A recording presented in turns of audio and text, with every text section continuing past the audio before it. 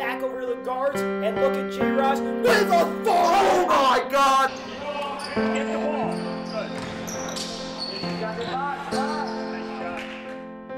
Good. Again, Horace Mann on offense. Again, another Horace Mann turnover that would turn into 2 easy points for Riverdale, as Riverdale got off to a commanding lead to start this game. Shots back and forth in the second quarter as Horace Mann makes the three-pointer right here. With a disappointing regular season record of 3-16, the boys varsity basketball team looked to finish their year off with a bang. What if I told you? One shot changed the season. Lions Report presents 30 for 30 episode. The bank was open.